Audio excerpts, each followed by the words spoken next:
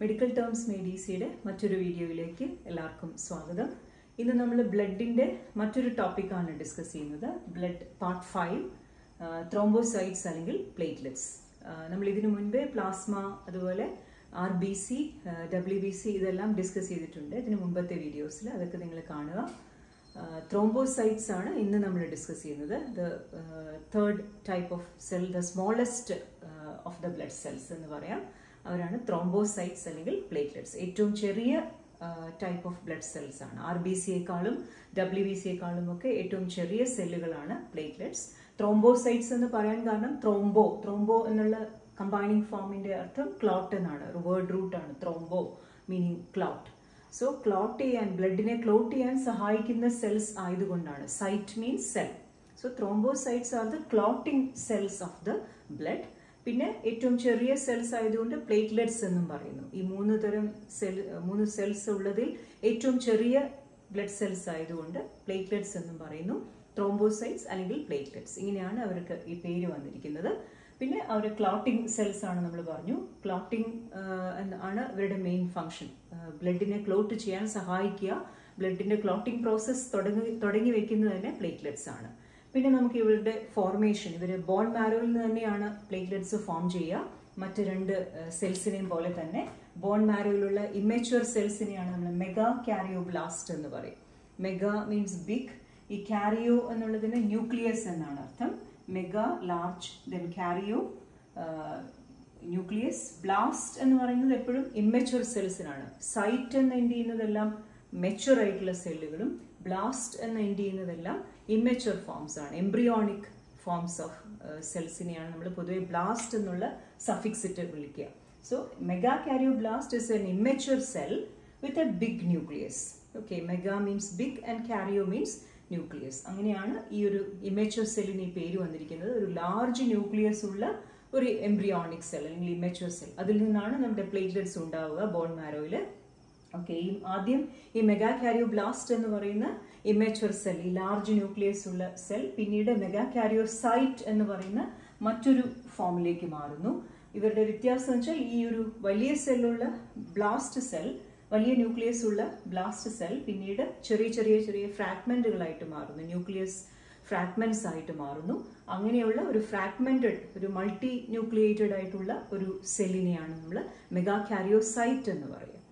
Okay, ആദ്യത്തെ സെല്ലിന്, immature സെല്ലിന് വലിയൊരു സിംഗിൾ ന്യൂക്ലിയസ് ആണ് ഉണ്ടായിരുന്നത്, ലാർജ് ന്യൂക്ലിയസ്. ആ ലാർജ് ന്യൂക്ലിയസ് പിന്നീട് ഡിവൈഡ് ചെയ്ത് മൾട്ടിപ്പിൾ ഫ്രാഗ്മെന്റ്സ് ആയിട്ട് ഒരു ഫ്രാഗ്മെന്റഡ് ആയിട്ടുള്ള ന്യൂക്ലിയസ് ഉള്ള സെല്ലായിട്ട് മാറുന്നു. അപ്പോഴതിനെ മെഗാ കാരിയോസൈറ്റ് എന്നാണ് വിളിക്കുക. പിന്നീട് ഈ മെഗാ കാരിയോസൈറ്റുകളാണ് കുറേയധികം പ്ലേറ്റ്ലെറ്റ്സ്. ഒരു മെഗാ കാരിയോസൈറ്റിൽ നിന്ന് തന്നെ ധാരാളം പ്ലേറ്റ്ലെറ്റ്സുകൾ ഫോം ചെയ്യുന്നു. കാരണം ഈ പ്ലേറ്റ്ലെറ്റ്സ് എന്ന് പറയുന്നതിന് ഒരു മുഴുവൻ സെൽ ഇല്ല. സെല്ലിന്റെ കുറച്ച് ഫ്രാഗ്മെന്റ്സ് ആണ്. സൈറ്റോപ്ലാസത്തിന്റെ ഒരു ഫ്രാഗ്മെന്റ്, ന്യൂക്ലിയസിന്റെ ഒരു ഫ്രാഗ്മെന്റ്, അങ്ങനെ ഫോം ചെയ്യുന്ന ചെറിയ സെല്ലുകളുടെ ചെറിയ ചെറിയ ഭാഗങ്ങൾ പോലെയാണ് പ്ലേറ്റ്ലെറ്റ്സ്. ഒരു മുഴുവൻ സെല്ല് ഇല്ല എന്ന് നമുക്ക് പറയാം. അപ്പൊ അതുകൊണ്ടാണ് ഒരു സ്മോളസ്റ്റ് സെൽസ് ആയിട്ട് പറയുന്നത്. അപ്പൊ അങ്ങനെ ഇതാണ് പ്ലേറ്റ്ലെറ്റ്സിന്റെ എംബ്രിയോണിക് അല്ലെങ്കിൽ immature forms in bone marrow. Mega കാരിയോബ്ലാസ്റ്റ് എന്ന് പറയുന്ന ഒരു ബിഗ് ന്യൂക്ലിയസ് ഉള്ള ഒരു ഇമ്മച്വർ സെൽ. പിന്നീട് ആ ന്യൂക്ലിയസ് ചെറിയ ചെറിയ ഫ്രാഗ്മെന്റ്സ് ആവുന്നു. അങ്ങനെ ഒരു മൾട്ടി ന്യൂക്ലിയേറ്റഡ് ആയിട്ടുള്ള സെല്ലാണ് മെഗാ കാരിയോസൈറ്റ്. ഈ മെഗാ കാരിയോസൈറ്റിൽ നിന്നാണ് ഒരു സെല്ലിൽ നിന്ന് തന്നെ ധാരാളം പ്ലേറ്റ്ലെറ്റ്സ് ഫോം ചെയ്യുക. ഓക്കെ, പിന്നെ നമുക്ക് ഓൾറെഡി നമ്മൾ പറഞ്ഞു ത്രോംബോസൈറ്റ്സിന്റെ ഫംഗ്ഷൻ ബ്ലഡിനെ ക്ലോട്ട് ചെയ്യാൻ സഹായിക്കുക എന്നുള്ളതാണ്. കാരണം പ്ലേറ്റ്ലെറ്റ്സ് എപ്പോഴും പ്ലേറ്റ്ലെറ്റ്സിന്റെ ഒരു ഫസ്റ്റ് സ്റ്റെപ്പാണ് ക്ലോട്ടിങ്ങിലേക്ക് പിന്നീട് ലീഡ് ചെയ്യുന്നത്. ക്ലോട്ടിംഗ് എന്ന് പറയുന്നത് തന്നെ വളരെ കോംപ്ലിക്കേറ്റഡ് പ്രോസസ് ആണ്. നമ്മൾ കൊയാഗുലേഷൻ എന്ന് പറയും. ദ നാച്ചുറൽ ഒരു വേ ഓഫ് സ്റ്റോപ്പിംഗ് ബ്ലീഡിംഗ് ആണ്. അതായത് നമ്മൾ ഹീമോസ്റ്റാസിസ് എന്നൊരു പേരുണ്ട്. ബ്ലീഡിങ്ങിനെ സ്റ്റോപ്പ് ചെയ്യുന്ന ഒരു പ്രോസസ്സാണ് ഹീമോസ്റ്റാസിസ് എന്ന് പറയുന്നത്. സോ ഹീമോസ്റ്റാസിസ് ചെയ്യുന്നതിന്റെ ഒരു ഫസ്റ്റ് സ്റ്റെപ്പാണ് പ്ലേറ്റ്ലെറ്റുകൾ ഇൻവോൾവ് ആവുന്ന പ്ലേറ്റ്ലെറ്റ് പ്ലഗ് എന്ന് പറയും. അതായത് എവിടെയെങ്കിലും ബ്ലഡ് വെസൽസിൽ ഇഞ്ചുറി ഉണ്ടായാൽ, ഒരു ബ്ലീഡിംഗ് ഉണ്ടായാൽ, ആ ബ്ലീഡ് ചെയ്യുന്ന സ്ഥലത്തേക്ക്, ബ്ലഡ് വെസൽ വാളില് ആ ഇഞ്ചുറി പറ്റിയ സ്ഥലത്തേക്ക് പ്ലേറ്റ്ലെറ്റുകൾ എല്ലാം കൂടി അഗ്രിഗേറ്റ് ചെയ്യുന്നു. അങ്ങനെ ഒരു പ്ലേറ്റ്ലെറ്റ് പ്ലഗ് ഫോം ചെയ്യുന്നു. അങ്ങനെ ആ പ്ലേറ്റ്ലെറ്റ് പ്ലഗ് തന്നെ ഒരു ചെറിയ മുറിവൊക്കെ ആണെങ്കിൽ അതിൽ കൂടിയുള്ള ബ്ലീഡിങ്ങിനെ ഈ പ്ലേറ്റ്ലെറ്റ് പ്ലഗ് മതിയാവും അതിനെ സ്റ്റോപ്പ് ചെയ്യാൻ. അപ്പൊ അങ്ങനെ ഒരു പ്രൈമറി മെത്തഡ് ഓഫ് ഹീമോസ്റ്റാസിസ് തന്നെ ഇവർക്ക് നടപ്പാക്കാൻ പറ്റും. പിന്നീട് ബാക്കി വരുന്ന എല്ലാ പ്രോസസ്സുകളും ക്ലോട്ടിംഗ് കാസ്കേഡ് എന്ന് പറയുന്ന കുറേയധികം കെമിക്കൽ റിയാക്ഷൻസ് എല്ലാം ആക്ടിവേറ്റ് ചെയ്യുന്നത് ഈ പ്ലേറ്റ്ലെറ്റ് പ്ലഗും പിന്നീടുള്ള മറ്റ് ചേഞ്ചസുമാണ്. അപ്പോൾ അതാണ് പ്ലേറ്റ്ലെറ്റ്സിന് ക്ലോട്ടിങ്ങിന് ഇത്രയും പ്രാധാന്യമുള്ള സെല്ലുകളായിട്ട് നമ്മൾ കണക്കാക്കുന്നത്. അപ്പോൾ അങ്ങനെ ഹീമോസ്റ്റാസിസ് അല്ലെങ്കിൽ കൊയാഗുലേഷൻ, ബ്ലീഡിങ്ങിനെ സ്റ്റോപ്പ് ചെയ്യുന്ന പ്രോസസ്സ് അത് തുടങ്ങി വയ്ക്കുന്ന സെല്ലുകളാണ് ഈ പ്ലേറ്റ്ലെറ്റ്സ്. ഓക്കെ, പിന്നെ പ്ലേറ്റ്ലെറ്റ് കൗണ്ട് എത്രയാണ് normal platelets, number of normal platelets in blood എന്ന് ചോദിച്ചാൽ it is 200,000 to 400,000. Okay, 2 to 4 lakhs എന്നും പറയാം, അല്ലെങ്കിൽ 200,000 to 400,000 per cubic millimeter of blood. ഇതാണ് നമ്മൾ നോർമൽ പ്ലേറ്റ്ലെറ്റ് കൗണ്ട് എന്ന് പറയുന്നത്. ഓക്കെ, അപ്പോൾ ഇത് കൂടാനും കുറയാനും പാടില്ല. കൂടുന്ന കണ്ടീഷനാണ് നമ്മൾ ത്രോംബോസൈറ്റോസിസ് എന്നൊക്കെ പറയും. കുറയുന്നതാണ് ത്രോംബോസൈറ്റോപീനിയ. ഓക്കെ, ഒരു പ്ലേറ്റ്ലെറ്റ് കൗണ്ട് കുറയുന്നത്, ഇപ്പോൾ ഡെങ്കി ഫീവറിലൊക്കെ കാണുന്നത് പോലെ പ്ലേറ്റ്ലെറ്റ് കൗണ്ട് കുറയുന്ന സിറ്റുവേഷനാണ് ത്രോംബോസൈറ്റോപീനിയ. പിന്നെ അതുപോലെ നമ്മൾ പ്ലേറ്റ്ലെറ്റ്സിന് യൂഷ്വലി ക്ലോട്ടിംഗ് ഫംഗ്ഷൻ ഉള്ളത് കൊണ്ട് തന്നെ പ്ലേറ്റ്ലെറ്റിന്റെ നമ്പർ കുറയുകയാണെങ്കിൽ, പ്ലേറ്റ്ലെറ്റ് നമ്പർ ഇപ്പോൾ ഞാൻ പറഞ്ഞതുപോലെ ത്രോംബോസൈറ്റോപീനിയ പോലത്തെ സിറ്റുവേഷൻസ് ഉണ്ടായാൽ അത് ബ്ലീഡിംഗ് ഉണ്ടാക്കാറുണ്ട്, സ്പോണ്ടേനിയസ് ബ്ലീഡിംഗ് വരുത്താറുണ്ട്. അപ്പോൾ അതുകൊണ്ട് അത് വളരെ ഡേഞ്ചറസ് ആണ്. കൂടാനും പാടില്ല, കുറയാനും പാടില്ല. കൂടുന്ന കണ്ടീഷനാണ് നമ്മൾ ത്രോംബോസൈറ്റോസിസ് എന്ന് പറയും, കുറയുന്നതാണ് ത്രോംബോസൈറ്റോപീനിയ. ഓക്കെ, പിന്നെ അതുപോലെ നമ്മൾ ക്ലോട്ടിംഗ് പ്രിവെന്റ് ചെയ്യാനായിട്ട് കൊടുക്കുന്ന മരുന്നുകളിലും ഈ പ്ലേറ്റ്ലെറ്റ് പ്ലഗ് ഫോം ചെയ്യുന്നത് തടയുന്ന മരുന്നുകളുണ്ടാവും. അതിനൊരു എക്സാമ്പിളാണ് ആസ്പിരിൻ എന്ന് പറയുന്ന മരുന്ന്.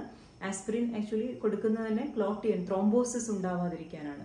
നമ്മുടെ നോർമൽ ബ്ലഡ് വെസൽസിൽ ഇഞ്ചുറി ഒന്നും ഉണ്ടാവാതെ തന്നെ ക്ലോട്ടിംഗ് ഫോം ചെയ്യുന്നതിനാണ്, ക്ലോട്ടിംഗ് നടക്കുന്നതിനാണ് നമ്മൾ ത്രോംബോസിസ് എന്ന് പറയും.